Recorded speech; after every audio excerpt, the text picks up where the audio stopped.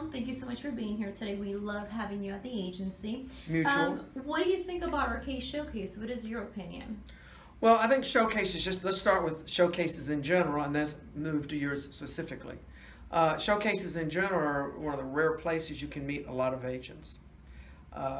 It's very hard to get in to see an agent in LA. I mean, they are flooded with pictures every day, people trying to get in to see them. The advantage of having the showcase here is they're coming from out of town. So they're not worried at their office, they're not answering phones at their office, they're up here, they're a few hours away from their business. They have camaraderie with the other agents here because they all kind of know each other. And I happen to know the agents you have come in. Some of them are very good friends of mine. And you have one of the top agents come in. You have really, really good agents. So first of all, you train the people well, and I think that's extremely important. You have great people come in, and for the money, there's no other way they could meet the type of agents they meet except through your showcase. So I think you do a great job in putting it together and a great service to the industry. And the only reasons the agents that you have continue to come back is because they like your talent and they think they're well trained. Believe me, I can tell you as a director, if I went to see some showcases and the acting was horrible the first or second time, I'm not coming back. It's a waste of my time.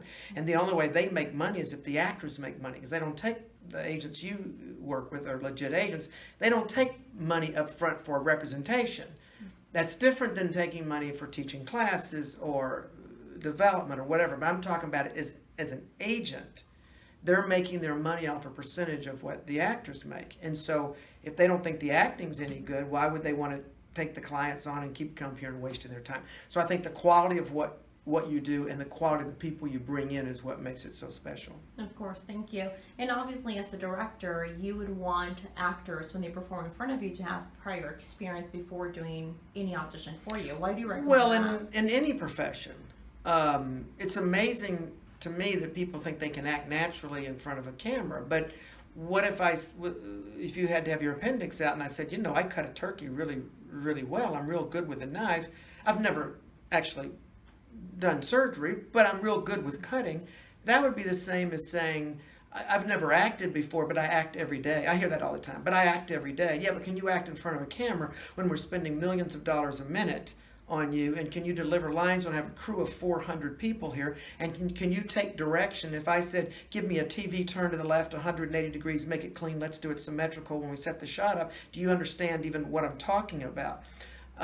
It's interesting that major stars take acting classes between every film that they do. In fact, when I direct a film, a lot of the stars bring their acting coaches onto the set. I know because we have to pay for it. That's in their negotiation. I want my acting teacher on the set. Here's what I want my acting teacher. And I mean, these are Academy Award winning major stars. Well, Tom, why would an Academy Award winning? Because the people who are the best at what they do continue practicing what they do. When the Olympics are over, and these are the best gymnasts and swimmers and everything in the world, these are the best. Immediately when that Olympics is over, within a week or two, they are back on the ice practicing with their coach for the next 4 years. You notice that the greatest tennis players, when you're watching Wimbledon or something, they're always cutting to their coaches sitting in the... So people who are really good at what they do really continue to study. And if you ever want to meet stars, I can tell you where to meet them. I can tell anybody where. Find out where acting classes are being held in LA and stand outside and watch all the people come out. And you'll recognize some faces because the people who are good at what they do are still studying their craft. And by the way, as a director, I've been directing for 40 years. Every time I direct something, I walk away with something I didn't know before. I've learned something. And when a director speaks at the Directors Guild of America, even though they've been directing less time than me, I'm going to go listen to them speak because I'm learning from that. And the moment you quit learning is the time to get out of the business. Just like a doctor continues to study new medicines that come out. An attorney studies new case law.